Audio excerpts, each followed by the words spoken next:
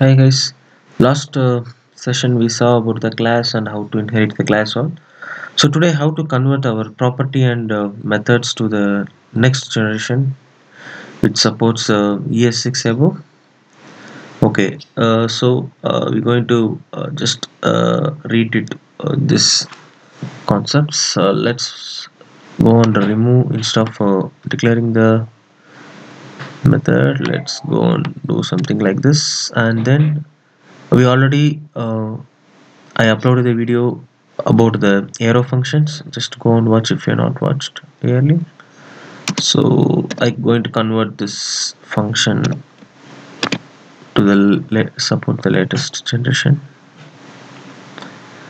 Cool.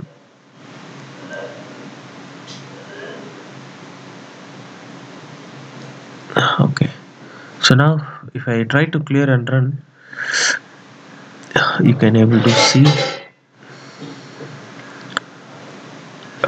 the same thing which we tried, but here it is giving the error because it is because of the JavaScript. So we have to go with the yes bubble.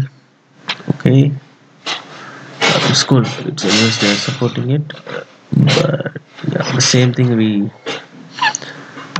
just go and okay, instead of the print name, file convert this method something like this.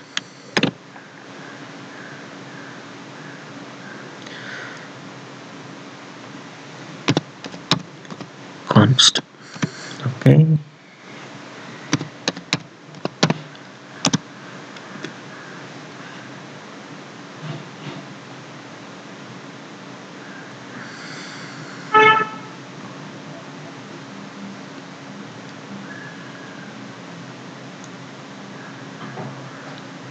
Okay, there is a unexpected print.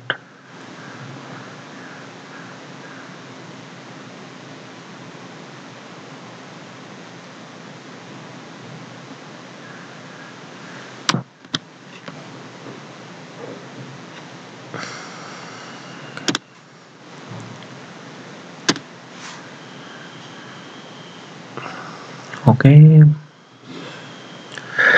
cool. So this is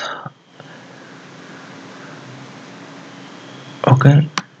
Still we can read by just remove instead of declaring in the constructor. We can just declare as a property something like this.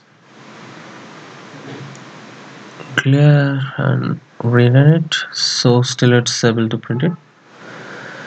So this is the advantage, and there is a modification in the latest ES7 where they introduced those.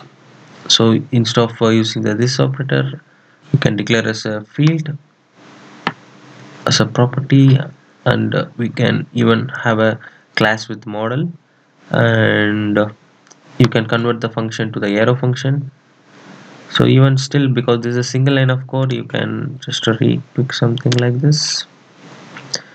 We can convert to the single. Okay, cool. Clear. Just save this and run it. Cool. So hopes this will helps you. Thanks for watching the video. I will come up new concepts in the upcoming session.